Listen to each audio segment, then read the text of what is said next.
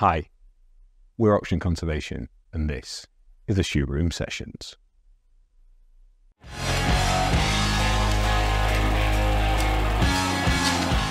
Natalia, welcome to the Shoot Room on tour. Thank you very much for coming in. Can you tell people who you are and what you do? Yes, I am Natalia Dorfman. I'm the CEO and co-founder of Kita. Kita is a carbon insurance company. We specialize in insuring transactions in the carbon markets. And really, we set up the company with the view that insurance is an essential enabler to help to reduce risk, identify quality, and thus ideally drive that institutional level financing to scale the high quality carbon projects. Awesome. Okay, let's dive into that. How on earth did you get there? Can you give us your career contents page? How did you go from where you grew up to where you are today? It was somewhat a roundabout route, but I actually think it has combined into Kita quite perfectly. But I am from Southern California, have always liked being outside. I went to university in North Carolina and I majored in environment. Tar Heels? No. That's state, that's NC State, right? Yeah. Okay. The competitors to my university. I went to Duke, some Blue Devils. I majored in environmental science because I thought I could go hiking, to be honest. I didn't. I spent a lot of time in a lab. Then I decided I didn't want to be an environmental scientist. I love reading and writing, so I started to work in publishing. I went to New York. I didn't like publishing. I found it slightly boring on an actual career basis. And then I ended up falling into the job of doing business development and strategy for international law firms. I got that job. I gave a speech at my sister's wedding. And afterwards, a partner came up to me and asked me if I wanted to interview for a marketing assistant job in New York. And so I did that for 15 years. So I did that in New York, in Brussels, and then in London.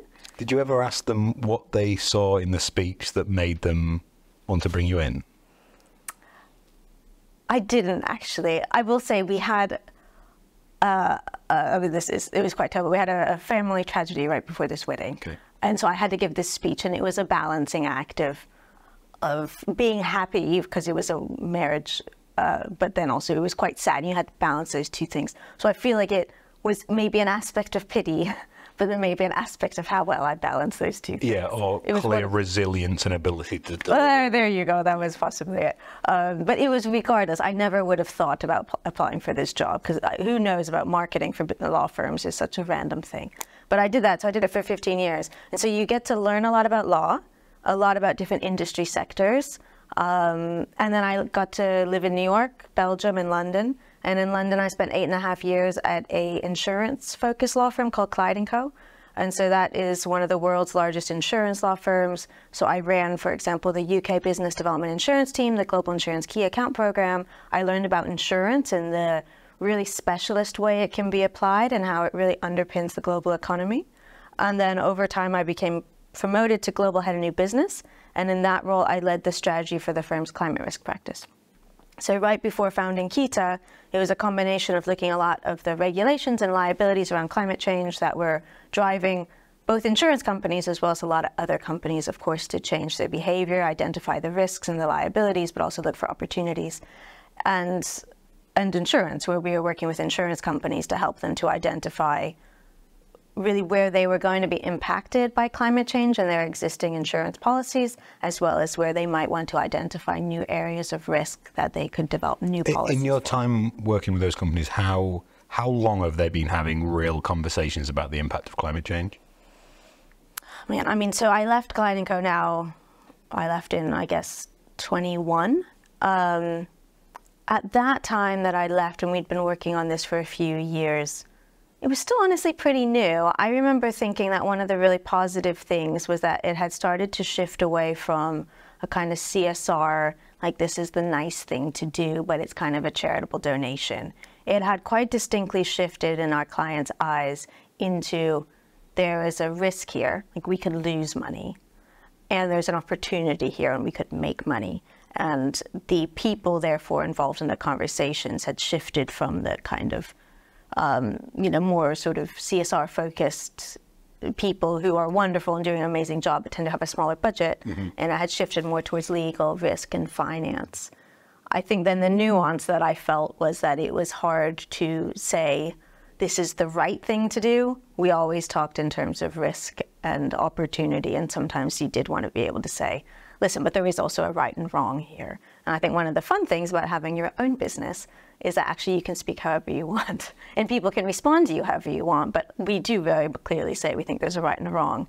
And we won't do, for example, we wouldn't insure a carbon project that we don't think is a quality carbon project. It needs to meet a quality threshold before it meets our risk threshold, because we do think it's important to drive finance to good projects if we want to scale the market effectively. It sounds like purpose is a real key driver for you. Yes. And again, going back to why we started Kita, I'm by no means some kind of multimillionaire, but I was relatively financially comfortable in my job, and I could have continued to work in that type of job. So money wasn't the huge driver. It is purpose. And I think myself and my two co-founders feel like if we were able to scale Kita into some kind of huge, enormous financial success, so we're all very, very wealthy, but if we could look back and say, but we never actually had any positive impact, that's not really the outcome that we're going for. It is all about the purpose. And I remember sitting down with them in very early days, and you probably did the same, where we thought, well, actually, how do we take that purpose and try and embed it into values that the company can follow, such that if we are no longer with the company in the future, and again, working at law firms, you see, obviously, founders leave companies sometimes by choice and sometimes get forced out. It's just a reality of life. But we always wanted to set up the business such that if we were no longer the part of it, it still operates by these core founding principles that are so embedded into its operational fabric that it's hard to remove that purpose from its function. But likewise, we also see profit. And I like that the carbon markets have the ability to have both of those things, because I think there's a lot of people who want purpose, but also still want, a comfortable life. And I think it's one of those industries that can build both of those things for people, and thus can be an appealing place for people to work. Yeah, I always love the Patagonia bit. It's the classic go-to. To be a good business, you've got to be in business. Yeah. And that means being profitable. Yeah, it's exactly. So to take us to that founding moment, what was the thought that meant we're now ready to go, we're going to set up the new business? How did that start? What was that key point? So actually, before founding Kita, but after leaving Klein & Co., I joined an organization called Carbon 13, which is a venture builder for climate tech startups in Cambridge. And this was a way to, I suppose, leave my safe job, but with some structure. So I didn't just leave. I had an organization to go to. And the point of Carbon 13 was to help people to find a co-founder with whom they could start a climate-focused business. And I met Paul and Tom, my co-founders, there. And the idea for Kita really came from speaking to a lot of people who were looking at building some form of climate tech company. A lot of them were hard tech, so physical asset-based. And because I'd worked with insurance for so long, when I was speaking to people and they're talking about what they wanted to do, I would always ask, well, how are you going to get insurance for this? Or how is your investor going to get insurance, or your lender? And it always really surprised me how no one had ever thought about it. They were sort of just like, oh, I'll just get it. Of course I will. But I knew that insurance wasn't available. And if you can't access insurance, or if your lender or your investor can't, at some point you hit a ceiling in terms of scaling, because you can't access that kind of debt capital. And so Paul and Tom have financial services backgrounds as well as technology backgrounds in remote monitoring, as well as building financial products. And I had the legal side, where I knew how to start an insurance company, and I had a lot of contacts in the industry. And so it was just this, I remember having this moment where we just thought, actually, we could just build an insurance company. It's not actually rocket science to build an insurance company. And then we could focus on developing really specific insurance products that the larger insurance companies wouldn't yet touch, because it's a new market, and really, to be honest, relatively very, very small for a large insurance company. So that was the kind of idea. And I do remember it just came and we were like, we could build an insurance company. Of course we could. And that could have a huge impact, not in terms of ourselves capturing carbon dioxide, but enabling other people to do it at greater scale. We thought we could have a significant impact. That's amazing. So it sounds like that interim step from the sort of traditional safe, secure environment to your own startup company, that was a really important middle step. Yeah, definitely. I had the same experience. So working for the government and the Environment Agency for a decade, it was terrible. And then worked with a really amazing engineering firm, the one I talked about being hazmat suited up before. And that was a real step from government public sector into a real commercial organisation. And we did that for 2 and a little bit years. And that was very much my apprenticeship of how to go from structured bureaucracy to a real SME business that was operating and functioning and facing clients and things. And I think if we hadn't have had that apprenticeship, starting OC would have been really difficult. So it's funny, sometimes you need 2 steps to end up in sort of I agree. I think it's nice to have, I suppose one thing that you realize is that now that I know a lot of people who started their own business, there's no one way of it, and there's no one age, and there's no background of the sort of perfect founder. People come at it from all aspects. And I think I would have probably thought, just by stereotypes, that the best time to do it is maybe your mid-20s, you know, where you're sort of, why not give it a go? Yeah. And I did it when I was 37, and I had a 3-year-old and a 6-year-old. But it just sort of felt like a safe time for me. It was like, what's the worst thing that happens is it doesn't work, and then I go and get another job. It felt doable to me. I think I just turned 38, or maybe I was 37 as well. Yeah. So it's interesting. I wasn't ready before then in terms of knowledge base and network and everything like that, and sort of experiencing those things that you need to. I'm really interested in the insurance world, the costs. I think people will mention insurance in passing because they'll insure their car or their property. Yeah. But no one understands it as working outside the industry. So if you can go back to your sort of first days of stepping into that industry, can you remember some of a few of the early things that made you go, oh, wow, I didn't realize it worked that way, or sort of realizations that built your understanding? Yes, I actually have a very distinct memory of this at Clyde & Co. because we had this wonderful partner who took us to Lloyd's of London, which is now where Kita works. It's the world's largest insurance marketplace. And within Lloyd's of London are a lot of different insurance companies. And a lot of the most specialist insurance products in the world are sold from there. And so they took us on a tour, and they were talking to us about all the different types of insurance.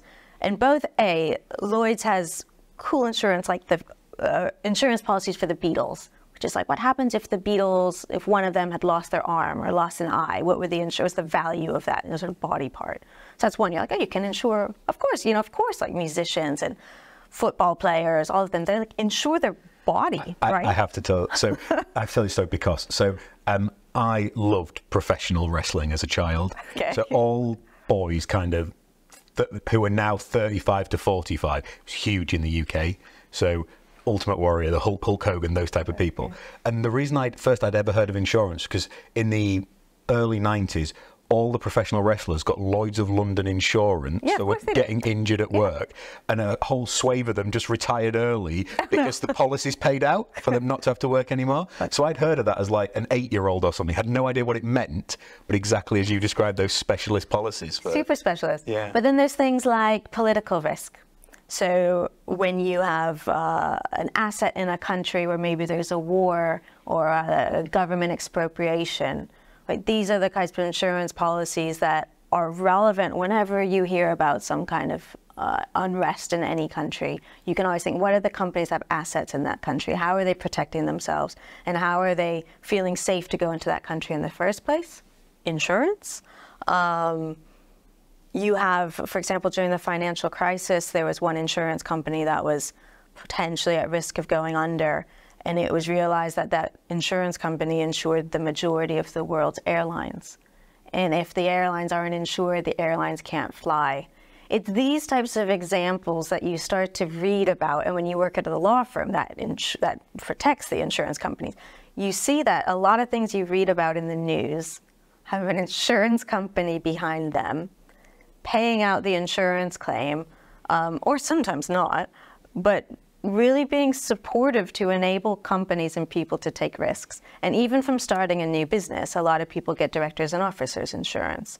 And that is based on the fact that if something happened to my business, I can call my insurance policy instead of being held personally liable for that. So instead of someone being able to come and take my house and my assets, you get this insurance policy that protects you as a director. And it's things like that that are just enablers for people to take risks.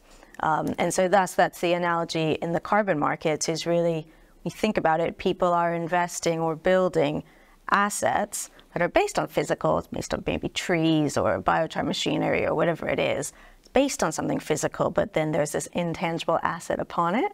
And that intangible asset links to both the physical, which could burn down, blow down, be damaged. It links to the sort of intangible, like the science and monitoring and ongoing auditing that identifies if that carbon credit is valid. It links to counterparties, who's actually running this project? Are they fraudulent? Are they negligent? Can we assess land ownership rights? And it links to the country. What happens if this country decides they're going to keep the carbon to meet their own nationally determined contributions? All these types of risks are very much in flux. And if you're able to quantify risk and price risk, then a lot of companies are willing to engage in risk because, a lot of companies make money from engaging in risk. But if you're not able to quantify price and identify if you want to hold the risk or if you wish you want to transfer it to somebody else, it no longer is risk, it's more uncertainty. And uncertainty is the killer of capital deployment. And so I think the carbon markets are a very challenging place, but a great place to deploy insurance. Because if you can identify, price, and mitigate some of those risks, you can help companies to say, that's the risk, then I don't need to hold, I can transfer it. And thus I can free up some capital to go into this project at greater scale. And so that's what we're trying to do. And it's one of the things that people don't think about insurance in that way, but it can really help you to deploy more capital. When we started OC, I remember having a conversation with George, who's at the back of the room, and Matt, the general counsel at Auction House, who's awesome. And they both flagged, this is 2+ years ago, two of the many things that aren't there yet that we need are rating agencies for carbon credits and the ability to insure carbon credits and natural capital products. And it's so nice to see you and others really bringing those industries into play that we need. Can you give us an overview of what the insurance world looks like for natural capital right now? So if someone wanted to insure a natural capital product, what's available to them today? So I would say, unfortunately, it's still a relatively niche product. And so if I fast forward to the future, I think you'll be able to access a portfolio of insurance. So based on your way of engaging in the market and your risks you wish to cover, I think you'll be able to pick and choose, just like you would in other industries. However, in today's market, it's not yet there. And so I would segment the insurance availability into by stage of project. So I know these are buckets, but let's call it delivery risk. Mm-hmm. So the project is still at a kind of planning and implementation stage. It might have forecasted the number of credits it thinks it will deliver in the future, but it's not yet. So for us, we've acquired an estate, we have a planting plan, development plan, exactly, but the trees aren't in the ground yet. Or maybe they're in the ground, but they're not yet big trees. Okay. They're not yet trees that have really captured any carbon dioxide that we can go and measure and quantify. It's at that delivery risk, a sort of performance risk stage. You then have the stage where actually the carbon has been captured, it's been quantified, the credit has been delivered, and now we're looking more at the risk of, well, what happens if something goes wrong? What if there's a reversal? So there's a fire, let's say the trees burn down. That's the one that often gets mentioned, isn't it? Often gets mentioned. Wildfire. Exactly. Or what if there's an invalidation? And then sort of across that, I think you have the kind of political, price, reputational type risk. So Kita's insurance that we launched first was for delivery risk. So we would insure the buyer, the investor, the lender who's putting money into a young project to protect against the risk they don't receive carbon credits in the future. Right now, we're not insuring the developer for that own risk, but you could, so the developer has made a commitment to deliver X number of carbon credits in the future, and what happens if they're not able to do so. And this is meant as an all risks policy, so it's irrelevant as to why there's an under-delivery or non-delivery. It could be the fire, the wind, the pest, kind of unavoidable risks. It could be your counterparty risk like fraud or negligence or insolvency, and it could be your carbon risk like the carbon standard.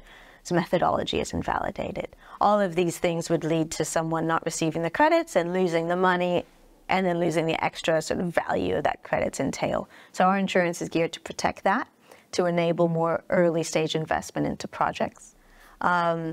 The invalidation type insurance, there's a couple of policies out there on the market now. So for people who have what you would term an ex post credit, a credit that's already been verified, like it's a real credit. to protect against the risk that it's invalidated. And that could be due to fraud or negligence, or could be due to a sort of reversal that's so significant that it damages the project and eats into any of the safety buffers. There's some products out there around that. And then we are also developing a political risk policy. So going back to that example I gave of what happens if either I hold an asset in a country or if I'm investing in an asset in a country and the host country takes ownership of that carbon, or they block its export out of the country, or they implement a significant tax upon my project. These are the types of things that our insurance policy that should be coming out in April would protect against. That's really exciting. Why don't all insurers just offer carbon insurance straight away? There are a few reasons. So I'd say for an insurance company, probably more even than an insurance company, for the insurance industry to really go into a new market, they want to see two things. One is market size. Like they want to feel comfortable that actually there's a market here and they're going to make money. And right now, the voluntary carbon market, right around $2 billion, that's like one client to a large insurance company. The exact thing is the same narrative around scaling conservation. And so you go back 2 years, a big project for the environment sector was £50,000. You know, only now are we starting to get some traction, and us and others that have managed to deploy huge amounts of capital into land acquisition for conservation. I was always told until you break 100 million, an investor's not even interested in the conversation. 100%. So fortunately, we're sat here now with a £100 million natural capital portfolio, and that has been our experience as well. With scale, the conversations have come to us about going to that next step, but I totally seen a similar pattern. Yeah, so I think this is all like the sort of financial services industry. Actually, this is one of the problems with the carbon markets, or the voluntary carbon market at least, is the kind of chicken and egg of you need that investment to scale it, but you're not going to get that investment. But that's one, so you need the market size. Second is harder, actually. You need loss history. So the way that insurance companies work is I can look at a market and assess my profitability because I can see how many insurance claims have been paid in the past. So car insurance is a perfect example. I can look at you and say, I know your age, I know your gender, I know where you live, I know how long you've been driving, I know the type of car you drive, et cetera, et cetera. I know basically how likely you are to have a car accident because I have so many years of data. So I can price you very specifically. I'm not looking at the guys because they're going to be laughing because I don't drive a lot. Well, all right, that's a bad example. Get mocked for that. So it's so data rich, right? You can see the volume and every minute of every second of every day there'll be a data point. And so within the carbon markets, it's not that you don't have data, but you don't have loss data specific to the insurance industry. And so thus you have to take a guess as to how many insurance claims you're going to pay. And that makes it hard. So do you end up looking for sort of a value transfer proposition? Where is the nearest equivalent? Yes. You look at proxies. Yeah. And again, this isn't specific just to carbon, it's any new insurance market. So probably the most relatable new insurance market we've seen over the last decade is the cyber market. So when I say cyber, it's our data that's in the cloud, and it can be hacked and it can be stolen and it can be, held ransom.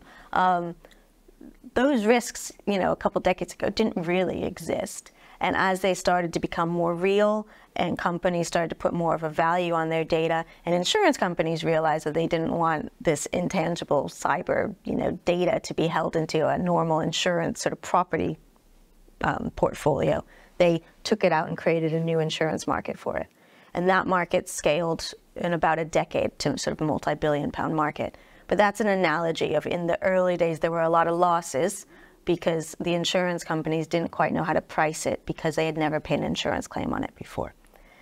And I guess the scale of that market meant that it probably went faster because... Exactly, exactly. But carbon's the same. And so we figure, and this is the luxury of deciding to start your own business, is you can never get insurance loss data until someone's insuring it.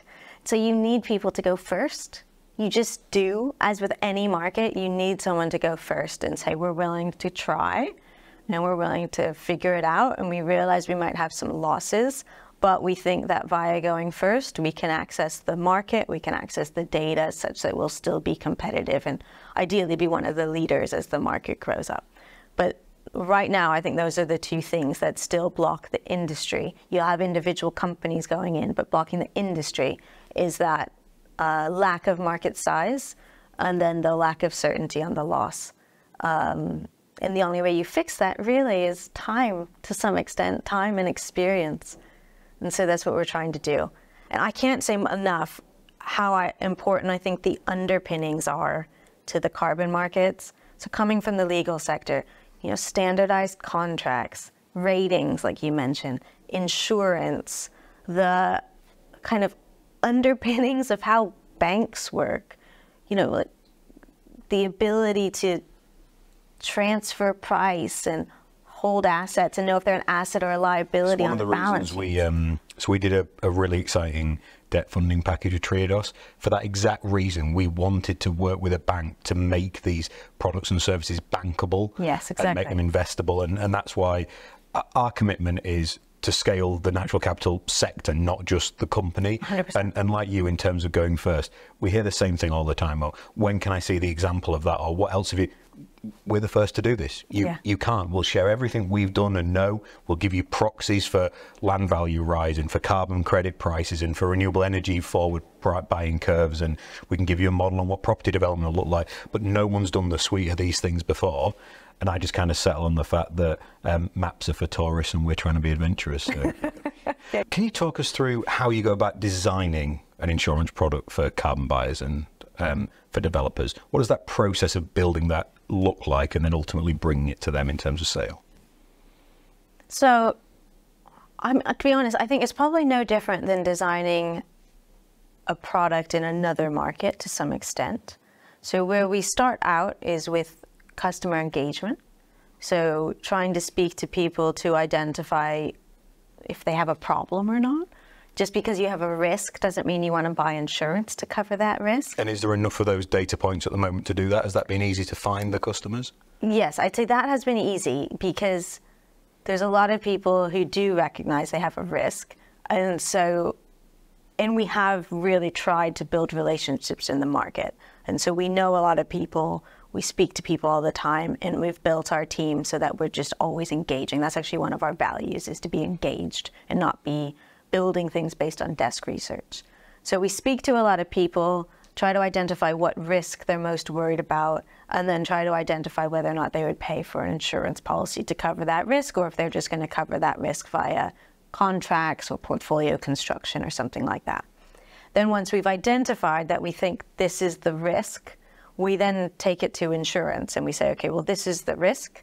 So I'll give an example right now of the political risk policy. So the risk is that with Article 6 discussions and countries determining how are they going to treat their carbon within their borders, the risk is that I've invested in or I've set up a project in a country and the host country is going to keep my carbon, take my carbon from me.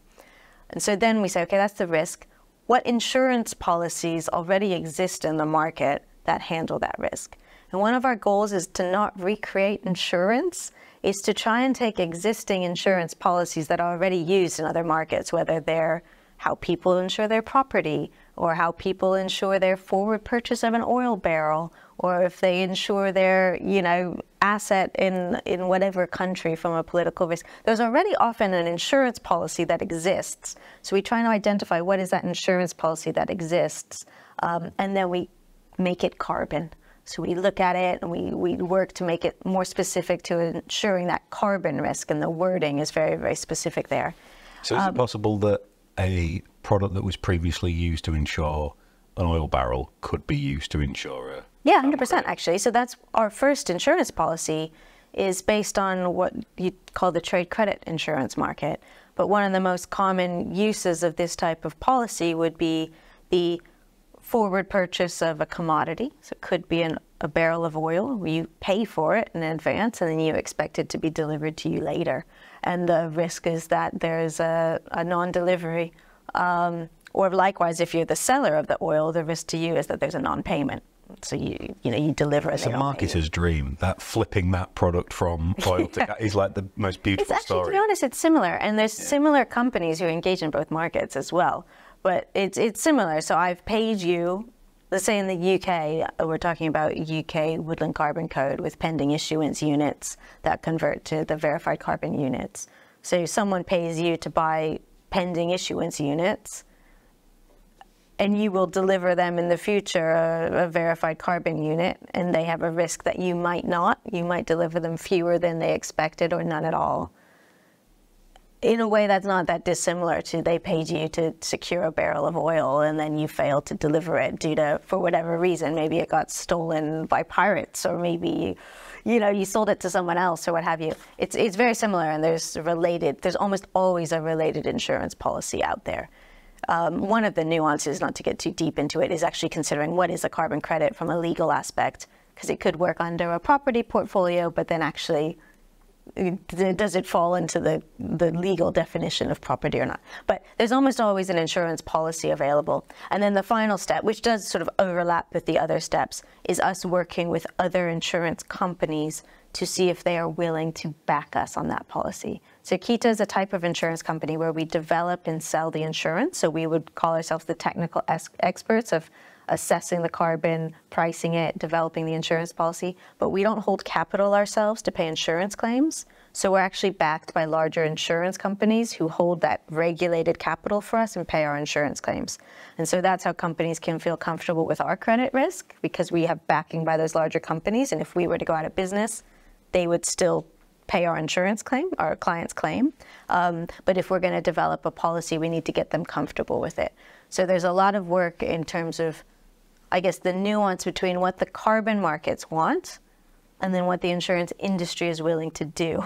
And we're somewhat of the bridge between those two sides to try and figure out what is almost always going to be a compromise. And when is the climate carbon maturity and understanding existing within the large insurance companies for you to have that conversation now? I would say probably not. So you're having to do a lot of teaching in that as well? Yes, we have to do a lot of teaching. And I should caveat that. A lot of the large insurance companies are very expert in climate. Within the company, they'll have risk modelers and actuaries who are really expert in the assessment of natural catastrophe-related risk. A lot of that assessment is linked to the risk to property, to buildings of natural catastrophe, less linked to the impact on natural capital. But a lot of people, there are a lot of experts on climate change. There's not that many experts on the carbon markets. And so it's educating in terms of how do the carbon markets work, what are the key risks to a carbon credit that are separate or the same to the risks to the physical asset underpinning it. All of that, there's a lot of, what are the regulatory structures? A lot of concern actually links to the inability to assess price, because insurance companies don't like to expose themselves to uncapped price risk. So you need to understand how you can cap that price liability from the insurance perspective. All of those things, we do a lot of education. And I would say we see ourselves as the bridge between the carbon markets and the insurance markets, as the entity that understands the most about both and is able to connect them. Because one of the things with insurance is a lot of people often ask, well, are you worried about more competition coming in? And on one hand, yeah, it's always scary to have a competitor. But on the other hand, just a few insurance companies doing this is useless to everybody, because there's no way that just a couple of insurance companies can insure, what you said, that 100 million plus transactions executed across a lot of different spaces in the market. You need more insurance companies and the insurance industry to back this market if you're going to get the insurance capacity. And so we try and educate as much as we can. And it's getting better. The synergies are so similar. So we talk to people in institutions and investors who are passionate and interested in climate, but have very little exposure to the realities of how you might acquire land to develop a project or a product, or how you even get a tree in the ground or restore peatland and things. So we're trying to do that as well in terms of the coaching and the development, the sharing of information. It's one of the reasons for the Shoot Room Sessions podcast, to try and bring this thing to people, and also the reason I write a lot. The other bit we're absolutely committed to doing is, so we get asked about, are we concerned about regulation coming in? No, please bring it in as soon as possible, because we intend to shoot to a bar that is so above that. And also other people joining the space. So we're just redoing our sort of marketing materials and things like that. And in there is a section in his upselling all the other people trying to do anything like this. So it'll be uber positive with Rob Gardner's Rebalance Earth and Highlands Rewilding and Natagal and Finance Earth and all the people who are trying to do, because we need to grow the entire economy and industry with all those support services we talked about, or we're going to get nowhere. One company can't do this, and the planet needs us all to go a hell of a lot faster. So 100%, I agree. Yeah. Awesome. From your perspective, what does a good carbon credit look like? That's a good question. So, from my perspective, I'm gonna separate slightly the credit from the project. The underlying project, I mean, we like it to follow, as probably everyone does, the key criteria within the market. So I'd like it to be additional, and tell me if I should explain any of these terms, but no leakage, reduced leakage. We'd like to see co-benefits. And actually, particularly on the co-benefits, one of the things that I think is really important is the engagement with the local communities. And I recognize for how hard this is, but we like to see people try and put, to the extent possible within their contracts and project structures, means to safeguard that ongoing engagement with the community, and ideally some kind of revenue share, particularly in certain countries around the world. And the reason we are really focused on that is if we're going to issue, say, a 10-year insurance policy, one of the key reasons that project could fail is because the local community decides they're not supportive of it anymore.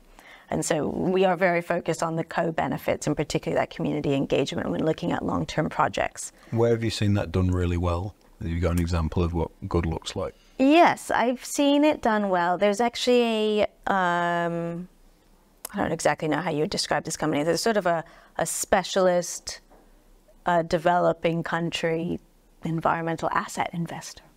And they build into their contracts, regardless of how much profit they make, there is a ring-fenced amount that is always for the community, and it's a pretty sizable amount. And they see it, they've worked in such a wide range of countries, not with carbon projects, but other types of infrastructure assets, that they've seen over time that if they don't ring fence that amount of money, it just doesn't work out over time. And so it's irrelevant. It could actually eat into their profits. They'll pay that out before they, even if they're not making a profit on the project, it's ring fenced amount of money. So that's one good example we've seen. Bad examples that we've seen are really just the price not being right. Sometimes we see the price of carbon being paid is just so low that you know there's no way any money is going back to the community. No matter what they say, no matter what the contract might, there's no way any money is going back. And so we're conscious of that. There's a sort of floor price to some of these projects, which varies based on the type of project in the country and the structure. But there is always a floor price where if it drops beneath that, you know, people aren't really in it for the right reasons. They're just looking to buy low, sell high. And so we're conscious of that. We were asked once, would we be open to providing reassuringly expensive carbon? I like that phrase, yes, but it makes sense. Yeah, so that's, there's aspects of the underlying project of just that anyone would assess. You like to see the sort of underpinnings be right. I'll come back to additionality actually.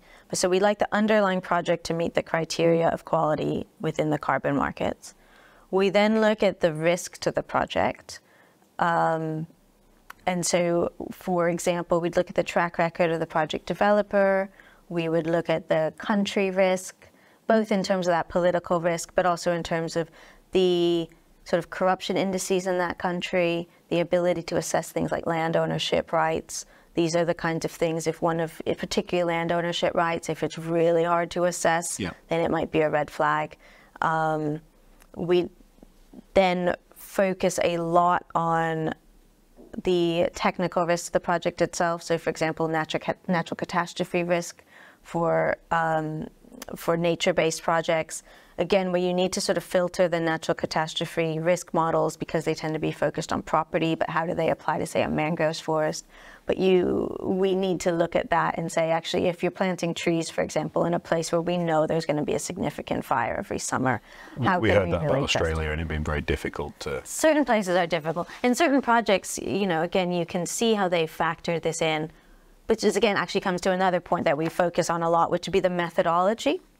So A, how strong is the methodology that you're using, but then also how how have you viewed the methodology? Like, have you been very, very bullish on your projections, or have you factored into account a reasonable amount of losses that you think you should have? And so again, natural catastrophe, we can see projects in a country where you should have natural catastrophe, so except Canada, for example, having a lot of fires. But certain projects will have factored in, they expect to have, you know, 6 fires across this time frame, and they factor that into the amount of carbon forecast from that project. And so if we look at that and we say, actually, yeah, we think they factored in their risk quite effectively, then we're more comfortable ensuring the output than if we look at someone who sort of modeled it based on the best case scenario across the entirety of the life, because you know something's going to go wrong that isn't modeled, and then we're more liable to pay a claim. So those are the things. I suppose we look at the underpinning. I tend to separate out the quality of the project from a carbon perspective, from the risk of the project from an insurance perspective. And if the underlying project we don't think is meeting the core purpose of being able to capture carbon dioxide without causing any harm, then we won't insure it. But then again, we won't insure a project that is too high risk across any of those kind of categories that we look at. Does that make sense? There's quite a lot to that, and it does differ. You know, forestry, afforestation is different from avoided deforestation to mangroves to grassland, and then you have your biochar, your enhanced rock weathering, and your direct, like, it's all different. So they all have their own risks, but some risks, like your counterparty risk and your country risk and your methodology risk, these are the sort of more stable factors that we're always assessing. It's the technical risk that tends to vary widely between so projects. if you were sort of passing a sort of general opinion on woodland carbon code afforestation projects in the UK, how does that stack up as a carbon credit in comparison to what else you could buy around the world? So, I mean, I think you have good carbon credits from a lot of different projects. I think it starts to become more of a nuance in terms of what the buyer wants. So let's say a woodland carbon credit from the UK versus a you know, afforestation credit from let's say Colombia. They could both be great projects. I would see buyers probably preferring the UK credit if they are more focused on really wanting to be able to go and see the project. You know, you get a lot of UK buyers who want to just see the project, feel the project. If they feel like they want to be supporting the UK because that's where they're based and that's where the majority of their team is based. If they're more worried maybe around what happens if there is a legal problem that goes wrong, and they want to feel security in that land ownership right, in that rule of law, and that ability to see and find their counterparty. I think these are the safety factors of the UK carbon. I think the challenge to UK woodland carbon in particular is just the trees grow really slowly. So while you have the safety of the country and the rule of law, you have a bit more risk in terms of the length of time that you might be waiting from the time that you purchase a pending issuance unit to the time that you are delivered a verified carbon unit. I think that will mitigate as more projects in the UK grow up. But right now, where a lot of projects are starting, the buyer or the investor has a pretty long wait before they get their return. And scale a challenge as well. Yeah, exactly. So I honestly, people often ask me, you know, if we have a preference, and I honestly don't. I think we need all sorts of different projects in all sorts of different countries. I think people just need to be conscious of the pros and cons of the different projects as it applies to them. So based on their own risk appetite, they should understand the risks they're taking on with this project versus this project so they can make an educated decision, versus sometimes I feel people just sometimes slightly stumble into it and then don't realize that they might be taking on a significant risk that they didn't intend to. I think it's a bit like the behavior you see when people are trying to buy vehicles or cars. There's a whole range of things. You can buy a Tesla, or you can buy the small independent car that's made in the country of choice that you happen to want to do. And purposeful, informed choice about what is it you want that credit to do beyond just the ton of carbon. Yes, exactly. I think is really important. And even with the ton of carbon, how secure do you want to feel in that ton of carbon? So let's look at, I don't know, enhanced rock weathering versus direct air capture as two examples. Direct air capture is a closed system loop. so it's capturing carbon out of the air. But once it's up and running, it's relatively easy to quantify how much carbon has been removed. It's a closed system. Enhanced rock weathering is spreading crushed rock on fields and then monitoring how they capture carbon and get sort of flushed out to the ocean over time. It's an open system. There's a lot of things that can impact. You're always going to have more uncertainty with an enhanced rock weathering project than you are with a DAC project, but it doesn't make direct air capture better than enhanced rock weathering. Just you as the buyer need to understand that with this side, you might be getting more co-benefits in terms of soil health, your crop yield, but you're losing some of that certainty, and so you should factor that into how much you buy. It's just conscious choices. Have you ever read Alchemy by Rory Sutherland? No, I have not. He's a marketing genius guru, but also a behavioral psychologist. One of his rules is people never behave as they say they will, and they don't make coherent choices when they purchase things in the way they say they will. So you might show someone the perfect science. They might walk in and say, I want that direct closed loop capture, but I'm actually kind of into rocks, so I'd like the enhanced weathering. Or you get people who just want, they believe the world is solved by physical tech, so they want the direct 100%. capture. 100%. So I think people will make those choices. For us, we're obviously proponents of nature-based solutions because we think it does way more than just capture the carbon, the co-benefits that you describe, and for people and wildlife across the country. So yeah, purposeful choices, and we need more products than we currently have at the moment. Yeah. What is the biggest headache you face today that you wish you could solve? When you walk out the room, if you had a magic wand and you could solve a problem in your business, what would it be? That's a good question. It doesn't have to be on the insurance side of things. It can be anywhere across the business. No. What's the one that... I mean, there's two in my mind. I think my actual normal answer to this question is education for the insurance side. Yeah. Because it's just, over time, insurance, I'm sure, will become a normal part of this market, just like it is in any market like this, where there's physical assets and there's trading and there's buying and there's long-term risk horizons and there can be high-risk countries. But right now, it's too new, so it's not yet normal. But if it was, there wouldn't be an opportunity, right? Well, you know, but I guess it's the education to help people understand how it can be utilized and how it's not just a cost, but actually how it can really help free up capital. It can help you deploy more. It could help you to sell your carbon at a higher value. All of these things. I think there's a big education piece. Or if I could snap my finger and move a year forward and have done a year's worth of education, that would be great fun for me. Nice. I think the flip side actually is less to do with insurance, though it does link into it, but it's more around the financial institutions, or the financial industry. I think I would love to be able to, again, snap my fingers and have the underpinnings of the underpinnings of the financial services industry just immediately transfer over into the carbon space. So you'd have standardized contracts, you'd have consistent means of auditing accounts, you would understand how carbon is viewed as an asset or liability from an accounting treatment perspective. All of these things that would make a financial institution who wants to move into carbon be able to look at the risks and say, ah, yes, not just do I see this as a growth opportunity in terms of a new business model, or do I see it as, yes, I do need carbon credits for my own net zero strategy, but actually the head of risk, the chief operations officer, the CFO say, ah, yes, I understand it. It slots into my P&L here. That would be amazing. I think that would really change the needle. And I know there are companies looking to work in that space, and I wish them all the best. Our amazing finance director, Ellie Adams, is sat at home punching the air as you're saying that. Yeah. Yes, that's exactly what we need. That's exactly what we need. Possibly quite fitting for a topic that's largely based on insurance, but I'm going to ask you to predict the future now. What do you think, if we're sat here in 5 years' time, how will carbon markets and the sort of overall natural capital industry have changed? In 5 years' time?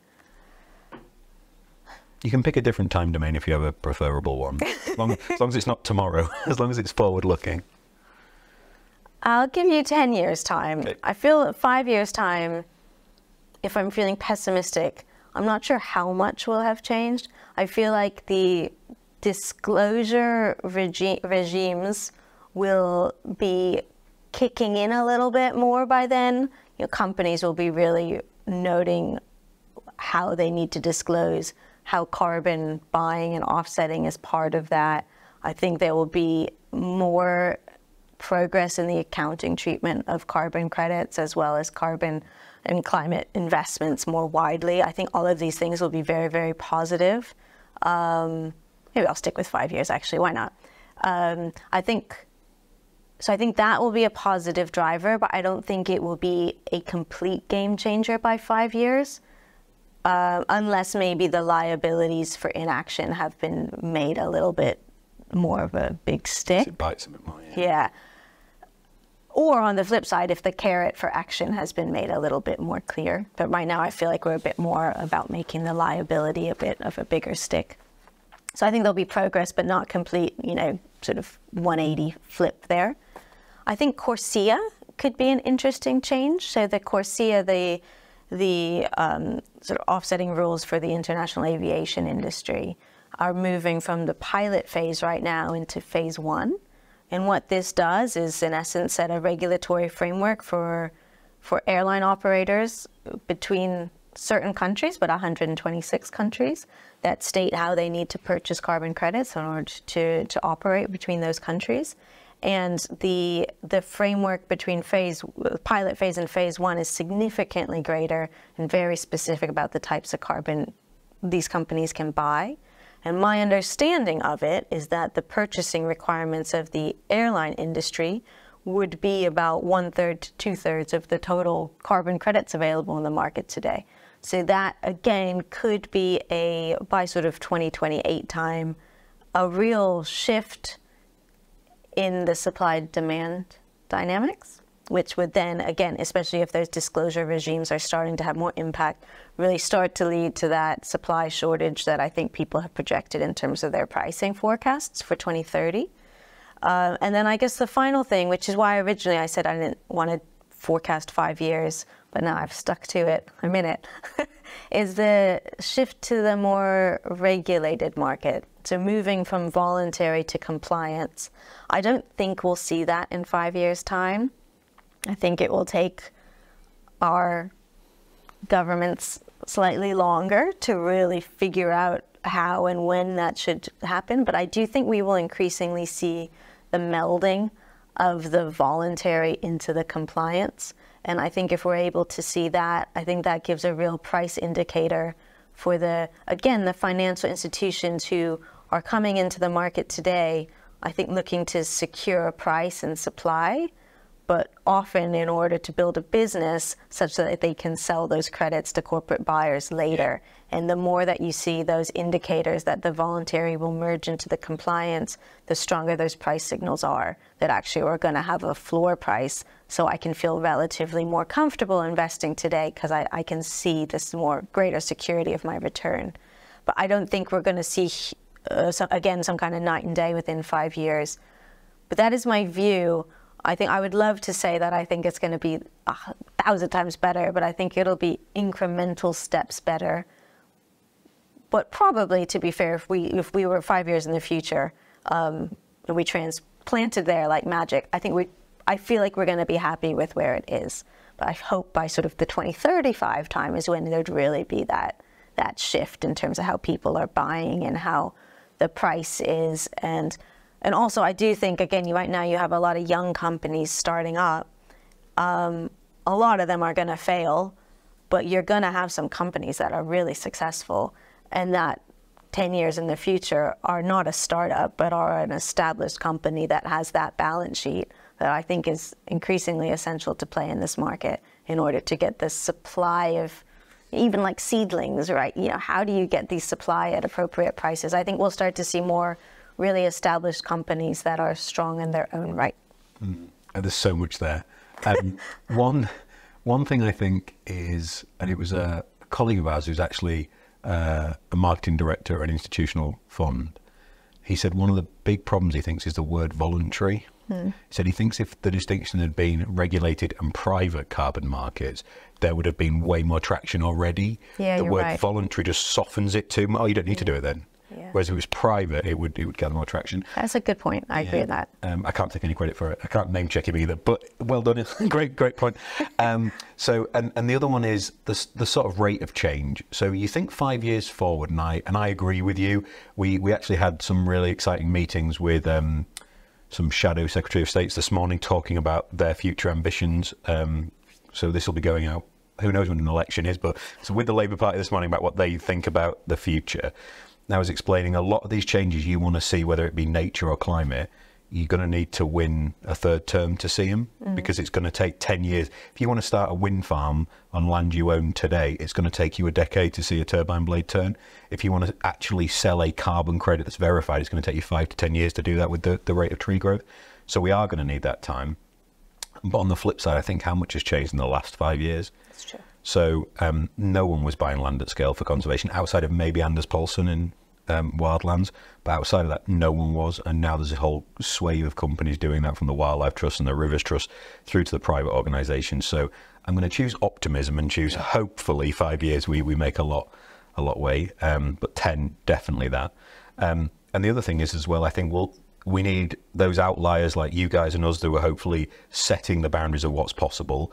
And every time we announce something exciting on the next step, my hope is 5 new seedling startups beginning. Oh, I could add to that market. I could contribute this bit. We could help in that way. And it's why one of the bugbears I have is the reliance on the environment sector keep trying to use volunteers for things.